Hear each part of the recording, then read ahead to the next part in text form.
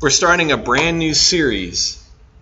Jesus Christ evaluates his churches.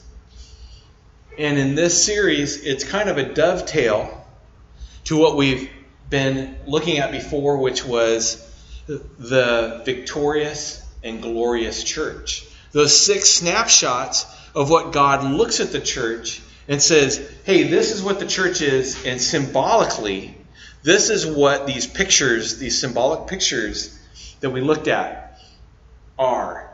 From the fence that had the gates with the keys and the chain on it, and the victorious rescue, to the bride, to the spiritual temple, to the royal priesthood, and then we saw the people of God, the household of God.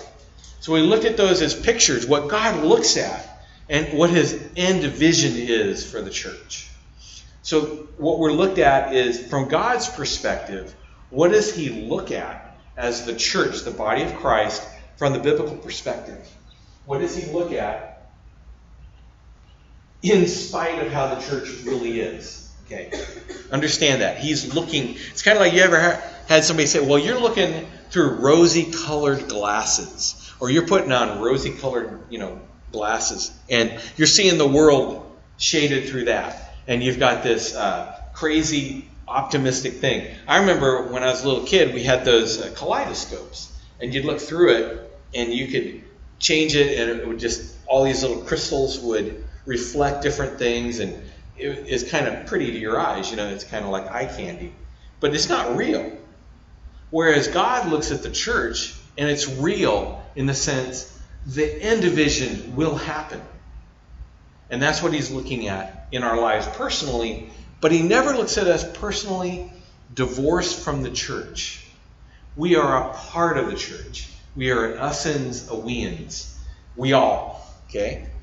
In this series, we're going to look at the 7 churches in the book of Revelation from various perspectives. And we're going to look at it from Christ evaluating the church. If you look on the screen, you'll see that it is very symbolic. You'll see the 7 lamps, or the menorah. We're going to talk about that. We're going to talk about the lion and the lamb eventually in the book of Revelation. But in this vision that John has, he sees Jesus revealed. But it's not just Jesus revealing himself. It's Jesus revealing the future. It's from Jesus, it's about Jesus, but it's also about what's going to happen. In this, we're going to look at, and on your paperwork if you want to write this down, we're going to look at the likes and the dislikes of Jesus, and the things that Jesus hates, and the things that Jesus loves. So I'll repeat that. The likes and dislikes of Jesus, the things that Jesus hates, and the things that Jesus loves. We want that perspective. We want to know what he likes. We want to know what Jesus wants, what he looks for in the church, how he evaluates the churches, and what that is reflective of how we should be as a church. That is, avoid those things that he dislikes, avoid those things that he hates, and really gravitate toward those things that he loves and really likes. We are looking at those 7 churches in that way. So we're going to look at the very first chapter, and it's on your page there, on the sheet that you have. I'm using the New King James Version. It's beyond inspired, I guess, because a lot of people think, the King James is the only authorized. But I like it. It flows well. So let's look at Revelation chapter 1. And I'm being facetious about the King James stuff. It's just a translation. The revelation of Jesus Christ. The word revelation is from where we get the apocalypse from. Apocalypsos. It has to do with revealing, unveiling. It's kind of like the Wizard of Oz. From our own perspective. That wizard, the great and mighty wizard, in that movie, and then you find out he's a little guy that's just nothing, and you're looking through a magnifying glass and all the projection. And behind the curtain was this, in this case, in the revelation of Jesus, we're going to see the revealing of Jesus, but not also, it's also the revealing of what Jesus is revealing to John. Does that make sense? So it's a both and.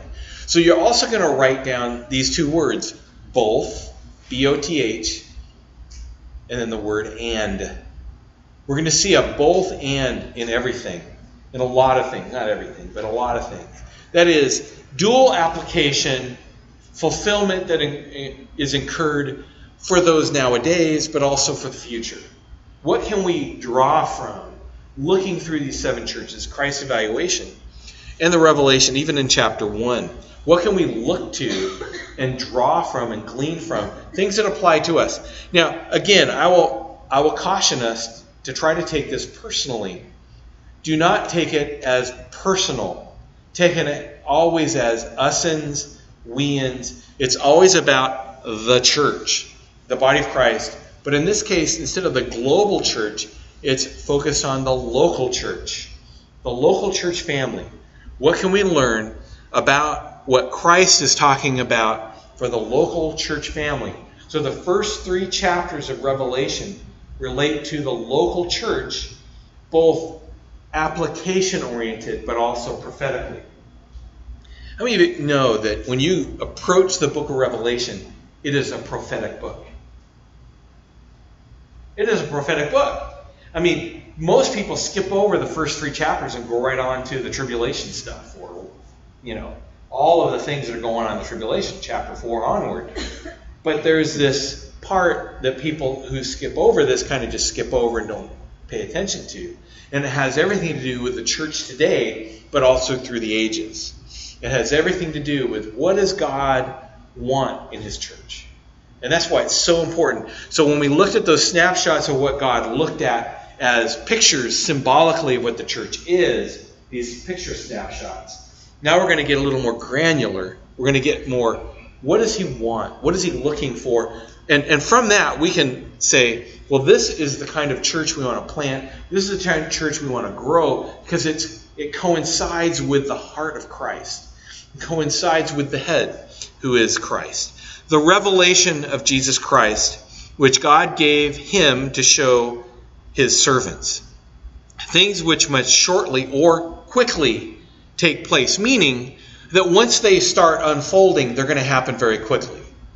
It didn't mean that shortly in the sense of while John was writing this. I want also for you to think of, this is in relationship to time relating to the writer. So Josh, if you are writing something today about your history, about your brothers, or things like that, and you somehow have a vision of the future, but it's for 10 years from now. If you're writing something like that, you're writing it, it's from your perspective at your point in time while you're writing it. Let's say 20 years pass, and you're 30 years old or something, and you look back. What you were looking at 10 years from when you were right now is going to be in your past. That is, you're going to be 30 years old looking back at something that happened 10 years from when you wrote something. And that's what we're talking about here. You have to remember who's writing, what time period was he writing about, at, like when was he penning this? So it's around 100 AD or 95 AD, somewhere in there. So he's writing this. And so it's from the point of time that he's actually penning this while he's on the island of Patmos. So think this through. So things which must shortly or quickly take place, and he sent and signified it by his angel to his servant John. And this John is James and John, the 2 brothers of the family of Zebedee. The fishing partners of Andrew and Peter. This is probably the youngest disciple. He outlives everybody. In fact, everybody else is about killed by this time, by the time he's writing this. And somehow he survived all kinds of torture, all kinds of persecution, and they didn't know what to do with it. They were scared of him because everything they tried to do wouldn't kill him.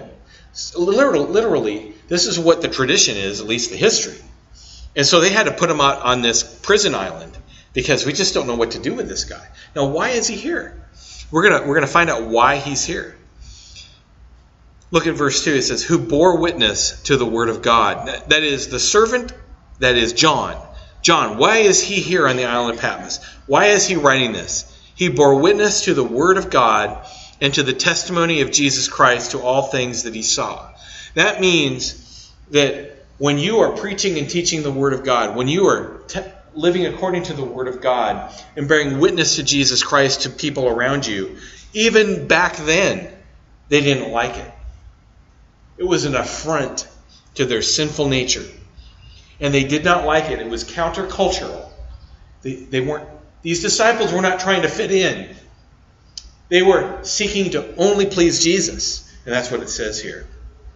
His whole life is, right now, John, is about the Word of God and the testimony of Jesus Christ. That is, the Word of God, the Bible, and the gospel message of Christ. And what did they do? They put him on an island. Look at verse 3. This is a promise to us when we read the book of Revelation. Blessed is he who reads and those who hear the words of this prophecy. Oh, yes, it's a prophetic book. That's what it says. You see, if you spend enough time in the Bible, Bible interprets Bible.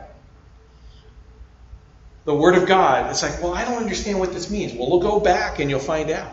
There's probably 95% of what you can find out in the Bible that will help solve the issue of what you're not understanding. Blessed is he who reads and those who hear the words of this prophecy and keep those things which are written in it. For the time is near. Keep, that means to obey. That means there's principles in here. Principles that we should obey. There are commands or principles, precepts, patterns. We're looking at something of, we need to pay attention. He's saying, you need to pay attention and you're going to be blessed. You're going to be happy. There's going to be a flow of blessing from God in your life. John, to the 7 churches which are in Asia. Now, Asia Minor is modern-day Turkey. Not the Turkey you eat, but the country Turkey. There's a country named Turkey. And that's where he's talking about. All these 7 churches are there. That is, the remnants are still there today. Grace to you and peace from him who is, who was, and who is to come. It's another way of saying the eternal one, the one who always was, who always is, who is to come. From the 7 spirits who are before his throne. That's going to be interesting to look at. But suffice it to say, they're not 7 Holy Spirits. It's 7-fold Spirit of God before the throne of God. Or it could be 7 angels, depending on how you look at it. But there's only one Holy Spirit. And from Jesus Christ, the faithful witness, the firstborn from the dead, ruler over the kings of the earth. Oh, but the kings of the earth have said, you can't preach the gospel in our country. Who's the ruler over the kings of the earth? When he said, all authority in heaven and on earth have been given unto me. Go therefore and make disciples among all nations. So, who's the ruler over the kings of the earth? Jesus Christ. You're going to see a continuous little revealing of who Jesus is in this passage. That's why Jesus has to be the center of our life.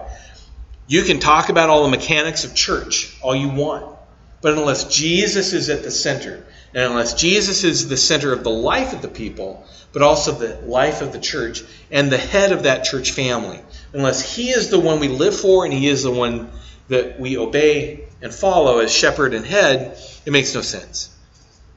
Continue on with verse 5. To him who loved us and washed us from our sins in his own blood and has made us kings and priests, or royal priesthood, a kingdom of priests, to his God and Father. We talked about that spiritual royal priesthood, that snapshot. To him be glory and dominion forever and ever. Amen. It opens with worship. This chapter opens up with the revealing of Jesus, and we need to worship him. It opens up with worship. Behold, he is coming with clouds, and every eye will see him, even those who pierced him, and all the tribes of the earth will mourn because of him. That's taken from Zechariah chapter 12. If you want to put a little note there, verse 7 relates to Zechariah chapter 12. Verse 8, I am the Alpha and the Omega, the beginning and the end, says the Lord, who is, who was, and who is to come, the Almighty. Reminds me of the great I am of Exodus chapter 3, 13 through 16. The great I am who I am. Always was, always will be. When you think of the very covenant name of God in the Old Testament, Yahweh, Jehovah, Yahweh, however you would pronounce that, it means the one who is. It is a label with definition when we are speaking toward him. When he is speaking to us, revealing himself, he says, I am. I am. And it has this connotation or this sense of I always was, I always am, and always will be. And that's what's captured in this right here. But he also says the Almighty, which references to El Shaddai, which was also given to Abraham, Isaac, and Jacob. That is, the name was given to Abraham, Isaac, and Jacob of who God is. So you have basically the Old Testament revelation of who Yahweh God is in this chapter, or in this verse. Verse 9. Now, this is going to be interesting. Listen to what John says. He's going to give a testimony of his encounter. I, John, both your brother and companion in the tribulation and kingdom and patience of Jesus Christ. Not the great tribulation, but the tribulation that he was going through at that point. Was on the island that is called Patmos for the word of God and for the testimony of Jesus Christ. Like I said, he was in prison because of being obedient to God. He was proclaiming the word of God and the testimony of Jesus Christ. Paul says, if we want to live godly, we will be persecuted. If we, all who live godly, will have some sort of persecution. If you don't have any persecution, find out what you're not doing for Jesus. I always say that. If people aren't against you, then you ought to get out there and proclaim the word of God. Be obedient to the word of God and proclaim it. I was in the Spirit on the Lord's Day. Most would interpret that the first day of the week. That's when the Lord was resurrected from the dead. Most people would say that that's what that is. The first century has a lot of tradition that is writings about the Lord's Day, meaning like what we would call Sunday today. They didn't really call it Sunday back then, but first day of the week, the Lord's Day. And heard behind me a loud voice as a trumpet, saying, I am the Alpha and the Omega, the first and the last. And what you see, write in a book. Send it to the 7 churches which are in Asia, to Ephesus, to Smyrna, to Pergamos, to Thyatira, to Sardis, to Philadelphia, and to Laodicea. That's not Philadelphia, Pennsylvania, by the way. Again, we're talking Turkey. Then I turned to see the voice. Now just stop for a minute. How do you see a voice? Aha. In Genesis 3, King James actually translates this correctly.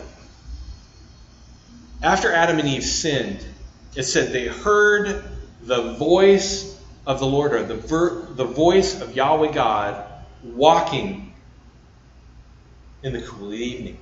Walking in the forest or walking in the garden. Okay? Heard a voice walking. When do you hear a voice walking? Voice of the Lord. Now, in most understandings, even in Talmud and other places, when they looked at this, they were thinking that God is saying, and he did say, Adam, where are you? Okay? But he was continually saying this, but it was angry voice. Like a thunder. Because who told you you were naked? What have you done? It wasn't gentle. This was judgment. He was coming in. Like a torrent. Scary, huh? But what it echoes at, it was something on a regular basis that they would normally have met with him on a normal basis. There's a connotation, there's a hint here that they met daily with him or met on some occasion with him. So when they listened, they heard the voice of the Lord walking. Now here in Revelation chapter 1 verse 12 it says he turned around to see the voice. A voice conveys words, thoughts, or ideas of a mind through communication. In the old days, they would call that logos.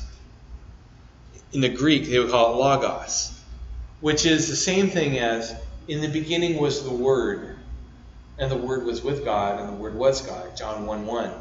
The Logos. The voice of God incarnate is Jesus Christ.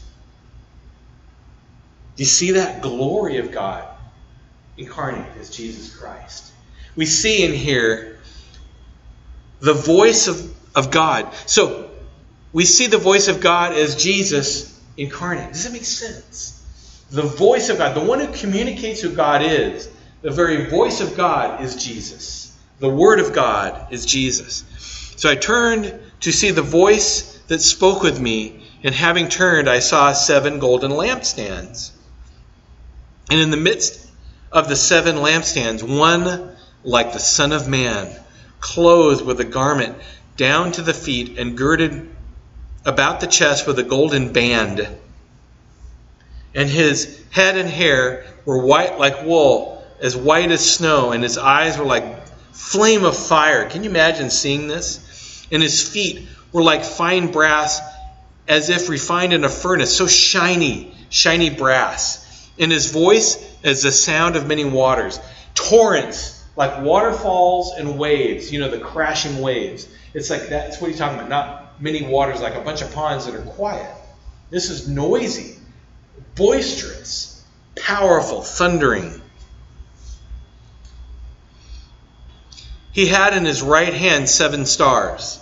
Now, here's this vision of this flaming eyes, brilliant, bright, shiny, glowing Jesus. He's no longer this meek and mild Messiah in Nazareth. But he is this one who is grand and glorious and powerful. The vision of the Messiah being revealed. So he has 7 stars in his right hand. Out of his mouth a sharp 2-edged sword, and his countenance was like the sun shining in its strength. I mean, how many of you ever kind of glance at the sun and you can barely look? And that's what he's seeing. Jesus in this glorified, and it's symbolic view. Understand, this is a symbolic viewing of Jesus. This is not probably how Jesus really even looks. This is a manifestation of a symbolic view. That's why I didn't show that. They have a lot of different pictures, and you look at it and say, oh, that's what Jesus looks like. No, we're looking at symbolically these pictures that convey concepts and ideas of the power and the glory of Jesus Christ. 2-edged sword, sharp 2-edged sword that comes out of his mouth. We know later on that's going to destroy the Antichrist and his armies. And we're a part of that. But it's the Word of God. It means the Word of God is sharper than any 2-edged sword. That's what he's talking about. It's the Word of God coming out of his mouth. And when I saw him, as we would do, I fell at his feet as dead. But he laid his right hand on me, saying, do not be afraid. I am the first and the last. I am he who lives and was dead, and behold, I am alive forevermore. Amen. And I have the keys of Hades and of death. Write the things you have seen, and the things which are, and the things which will take place after this. The mystery of the 7 stars which you saw in my right hand. See, now he's going to interpret. And the 7 golden lampstands, the 7 stars are the angels of the 7 churches, and the 7 lampstands which you saw are the 7 churches. So the 7 churches which he enumerated earlier are symbolized in this symbolic view of the menorah. And let me say, everything we're going to see for this book is Israeli Hebraic imagery based. It's all flashbacks back to the Old Testament. But it's about the church in the first 3 chapters. But he's looking at Old Testament imagery. Israeli Hebraic imagery. You can't get away from our roots of who we are in Christ or the Messiah. So, angels. Let me quickly talk about this. Later on, he's going to give messages to these angels who will give it to the churches. The word can be translated as messenger. Okay, so there's angelic beings, but they're messengers of God who bring messages. Okay? Then there is the angel of God, who is the Word of God, who is the voice of God in the Old Testament, who is now Jesus Christ. the pre-incarnate Jesus Christ.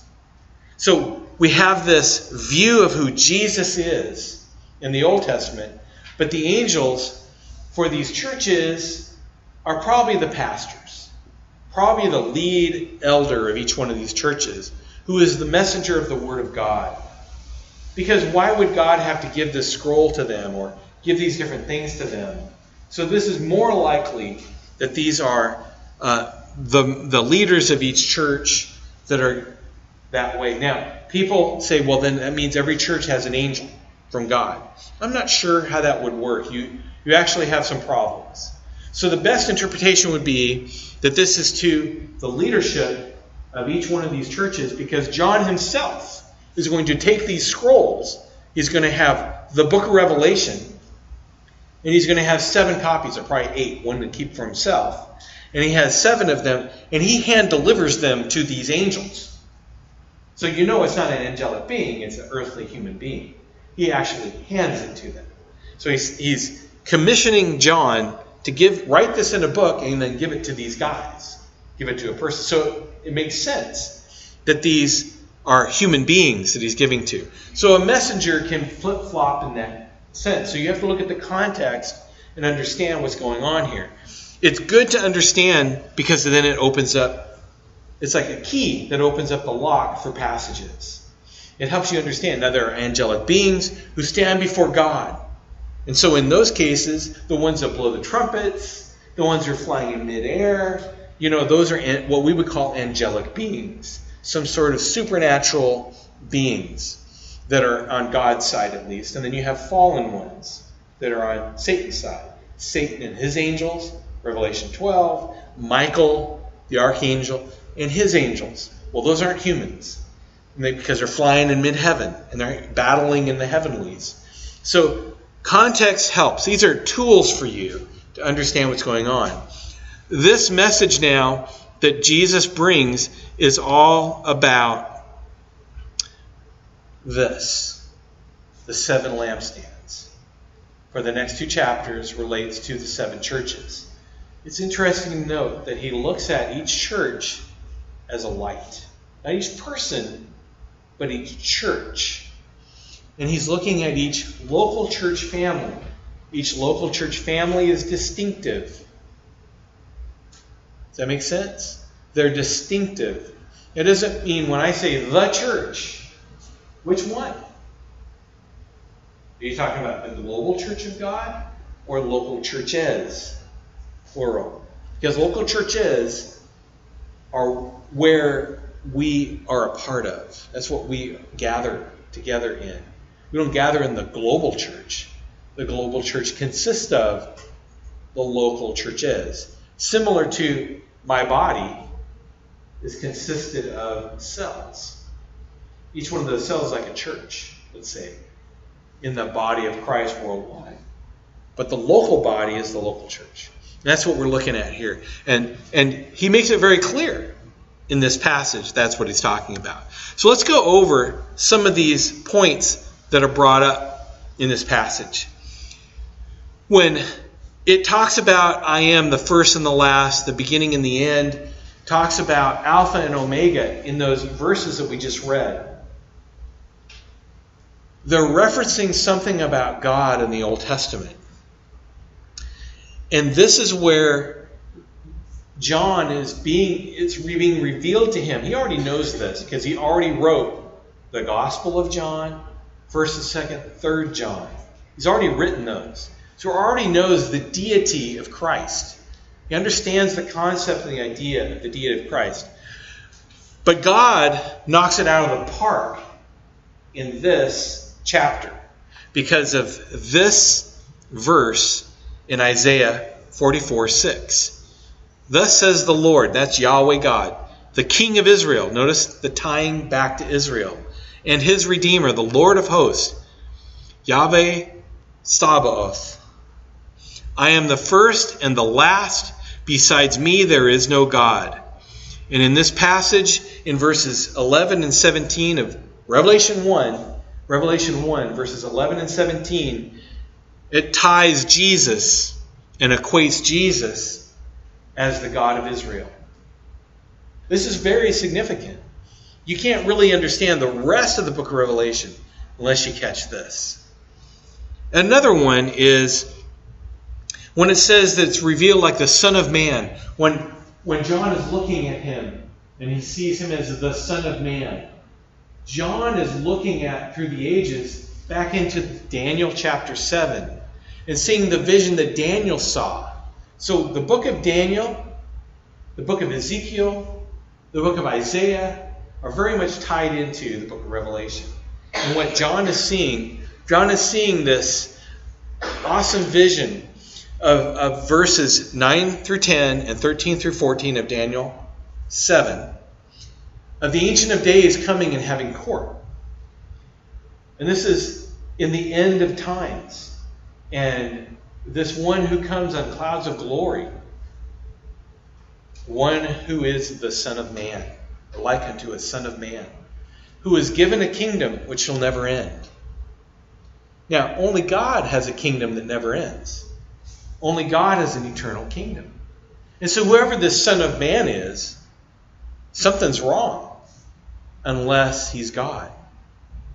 Unless he's God, there's no way he can rule over the kingdom of God. Only God rules over the kingdom of God. So John is seeing this vision of the Son of Man.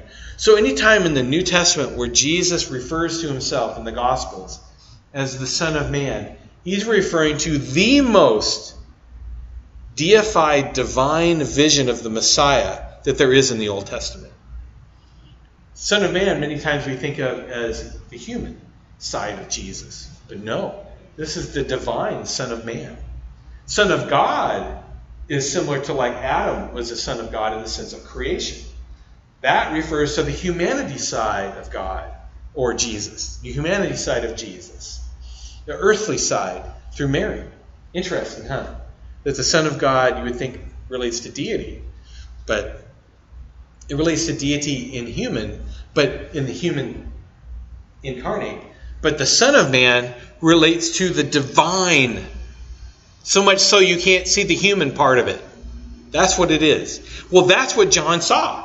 When John saw this glorious vision of who Jesus is, he fell on his face. You remember how Daniel did in the Old Testament.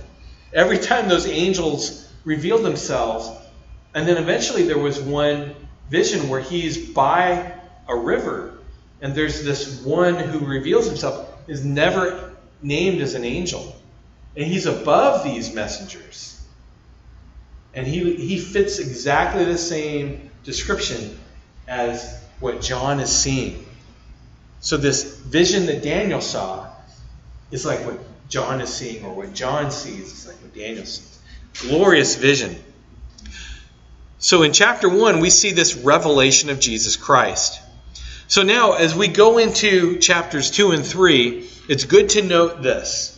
Jesus has the right to evaluate every local church family on planet Earth. He has the right to do it because he's the head of the church. It's been given unto him. Ephesians chapter 1, 22 through 23 says, "And God put all things under his feet," under Jesus' feet, "and gave him to be head over all things pertaining to the church, which is his body, the fullness of him who fills all in all." That is, Jesus is expressed in who he is through the body of Christ. He is the head. Colossians 1:18, "And he is the head of the body, the church, who is the beginning, the firstborn from the dead, that in all things he may have preeminence." That references back to the first and last, the one who was dead but is alive forevermore in Revelation 1. You see how this theme is consistent throughout the New Testament. You can't make this up to be this consistent. Jesus wants all his disciples to be blessed. Remember, we opened up in verse 3. If you read this and keep it, if you read this, there's a condition. Not everything that God does is just lavished on you and you don't have to do anything. You're not like a mushroom that just absorbs things. You're actively engaged, involved, cooperating. The life of the Christian is involvement and engagement with Christ in obedience. So we are blessed, and we get the best of Christ if we fulfill those conditions. What are the things? So what we're looking at then is we're going through chapters 1, 2, and 3. What are we looking at that would be something that we are to obey from God? We got to keep our eyes peeled. What is it that we should keep our eyes peeled to look out for? Oh, this is something that God wants us to obey. If we obey it, we are blessed. That's what he says in verse 3. The titles, the word pictures, and job description of Jesus in chapter 1 should lead us to worship him. What did it do to John? It was so overwhelming that caused him to faint. But he was worshiping God. He was worshiping Jesus. It wasn't that he was just shocked. It was worshipful, overwhelming power encounter of Jesus Christ. When he got the picture of who Jesus is, at least that picture, that vision, it caused him, it humbled him, and dropped him to his knees. And in this case, of course, he fainted. He was overwhelmed. He was like a dead man. But here, what we learn from this is we should be overwhelmed with Jesus. Jesus, in our quiet time with him, in our time of worship together, when we assemble, when we are focused on Jesus, it should cause our heart to leap. It should cause us to bow down. It should cause us to want to know him more, like we sang today. We long for him. We're desperate for him. We hunger for him. But it also should overwhelm us to the point where it causes us to bow down to him, that he is Lord, that he is God. So how we envision Jesus, that's the degree of what or how we worship him. Do you hear this? So the degree of how we envision who he is. Not some picture that reminds us of some picture on the wall at church or something. Some artist rendition. But the picture biblically, the symbolic imagery of who Jesus is, that vision should drive us to worship. And now, this is a key to unlock things. This is not trivia. This is like giving you a toolkit. Number 4 is the overall plan of the book of Revelation is explained. Jesus explains it to us. Jesus gives us keys to unlock the book of Revelation. At least an overview. It's in 3 parts. So, what John had seen up to that point, that it would be John's recent past. What he's seen since the day of Pentecost until when John is penning this. Basically, the beginning of the church movement in Christ. What you have seen. The things which are. That's the church age. And that would be chapters 2 and 3. Things which are. Because in chapter 4, verse 1, it says, after this. Well, in chapter 1, verse 19, it says, after this. So you link up this after this, and you know that it has to do with chapter 4 onward. So when you read verses 19 and 20 again in chapter 1, look at this. Write down the things which you have seen, the things which are, and the things which will take place after this. The this is chapters 2 and 3, the church age. Because the after this occurs again. That actual phrase occurs in chapter 4. That's the after this. He's kind of keying you. Hey, remember that when I said after this? I'm saying after this. That means before the after this is chapters 3 and 2. I mean, it's just grammatical, and it helps you understand. He's giving you a hint here. He's giving you keys to unlock this. So the church age is going to be talked about in chapter 2 and 3. In chapter 4 is the transition into the tribulation. Chapter 4 is the rapture of the church, because the church is no longer seen on earth after that. from that point forward are believers. So he gives you a hint here of an overview of what's going on. Chapter 4 onward is after this. So that means this is the church age. Up to that point is what John's history is up to that point. The first 60 years or so of church history. Amazing, huh? So all of that's there.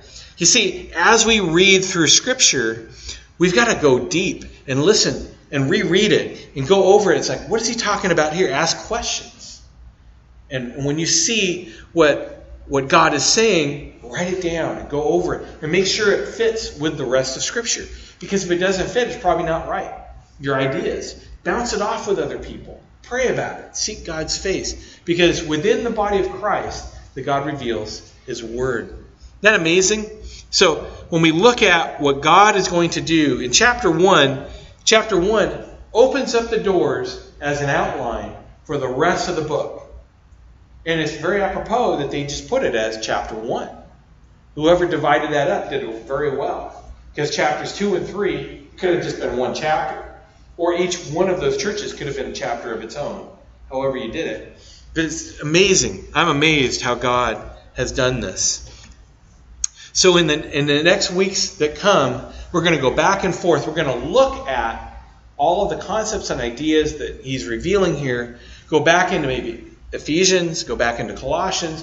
When a certain concept is talked about, we're going to go back. We're going to look at things in the Old Testament about Elijah and Jezebel, and we're going to look maybe at Balaam. Anytime something's mentioned, we're going to go back into history, kind of look at the concepts and ideas in Scripture, and then go through so we can learn and understand, why is he referencing this? There are references to something that relates to something that will help us grow in Christ, help us be a better church family. Amen? Isn't that great? It's exciting. I'm excited to see what God is going to reveal in His Word.